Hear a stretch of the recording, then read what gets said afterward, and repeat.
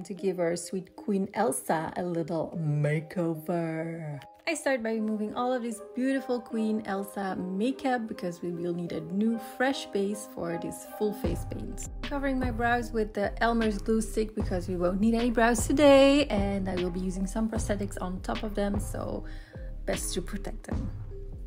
After using a little spatula to push them back, I'm also adding a little bit of powder on top to really set everything. Once these are set and fully covered, it's time to pull out the prosthetics. I made these cute little horns out of silicone. I made a couple of these in different shapes and sizes, and I'm attaching them with Prozade.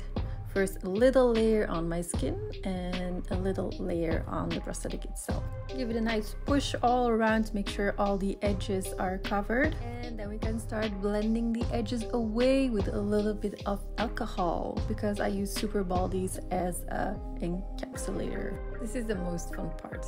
So once everything is blended in, you can add a little bit of Prozade on the edges to make it blend in even more. And I'm also adding a little bit of Prozade on the places where I'm gonna add some more horns. Like I said, a little bit of Prozade on the edges will make it blend in seamlessly. I'm applying a final set of horns at the base of my neck. These look like little nipples, but they are not. Mix a little bit of setting powder with Prozade to hide the edges a little bit more. And while these are drying, I'm removing the final edges of the horns. So now that we're done with the prosthetic part, I move on by layering down a gray base for the makeup. I mixed a little bit of blue, white and gray because I really wanted her to have a little bit of bluish coming through. So here I'm just layering down the base all over, but it doesn't have to be perfect because we're covering it with lots of texture paints. The paint started to dry a little bit more grayish than I expected, but it's fine, it's just the base. Here I'm adding a little bit of black splatter to break up the grayish, and I also put a base of black on my eyes to give it the really sunken look.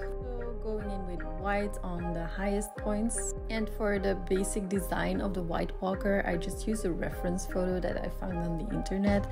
So here I'm just painting the structures and details as it looks on the reference picture that I found.